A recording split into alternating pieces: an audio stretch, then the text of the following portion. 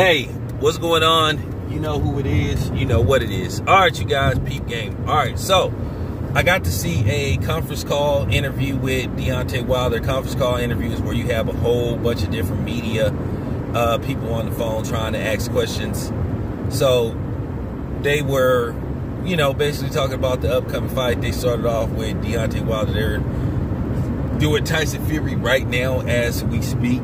You know, have no interest in listening to what Tyson Fury has to say. But there were two specific questions that was asked to Deontay Wilder, and I like how he handled himself and how he answered the questions and the way he articulated himself. And he was transparent, and he also was being politically correct.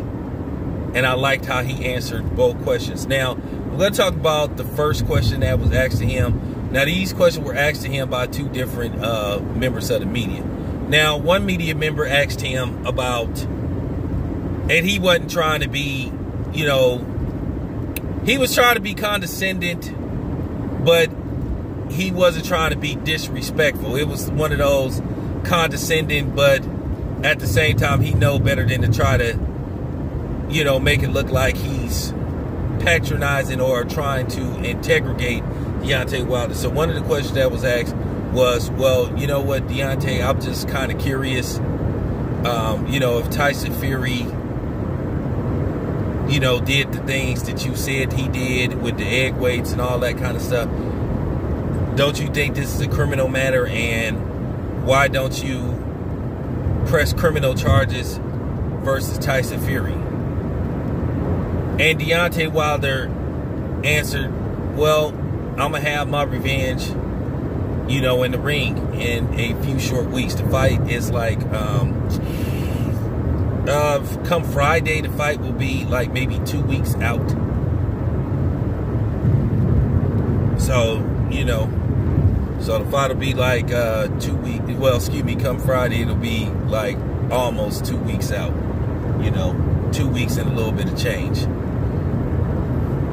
And he answered the question to the point to where it was like, okay, I'm not going to force the issue with this. And he kind of like shut it down. He said, I'm going to have my revenge October the 9th. Now, the second question, now I have to be careful how I use my words. Now, the second question that somebody asked him about was, you know, Wilder, you participated a while back. You know, you got the juice. You and your staff and your team. And they tried to ask Wilder that question because, you know, they love to try to tell black people that they need to be the vocal point of trying to get other blacks to, you know, participate. But it's kind of funny, they don't tell blacks to tell other blacks to ask for reparations. But they love to tell blacks what to tell blacks when it comes to something that they want out of them. So Wilder basically said, hey, I did it because I trust my people and, you know, my DOC. But I'm not going to tell other people what to do with their body. And I applauded him for that. And as you guys know, that's been my whole stance on this whole thing. Where you got a bunch of punk bitches, you know, trying to harass you and call themselves trying to bully you and shame you to doing something that you just don't feel comfortable doing. My whole stance on this whole thing is your body, your choice. You shouldn't be harassed and you shouldn't be shamed. And I respect Wilder for that.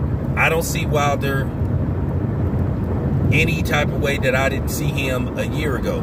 Okay, Wilder, you know, decided to take the juice. Okay, that's cool. Have no problem with it. But what you got is a bunch of punk bitches, you know, and pussy ass, you know, niggas that like try to shame you because they did it. You know, and like I said, I didn't have to tell them to back the fuck up.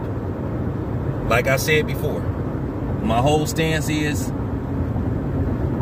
when I feel ready, or if I feel ready, it will be my own choice. Not because of what somebody else told me or what somebody else, you know, did. It's going to be my own choice. But that's all. You know, I don't want to get too deep into that because, you know, like E40 say, they, you know, they might be taping, they might be watching, they might be clocking. So, you know, that's all I have to say about that. But once again, kudos to Deontay Wilder, man. It's your boy Town Biz. I'm out.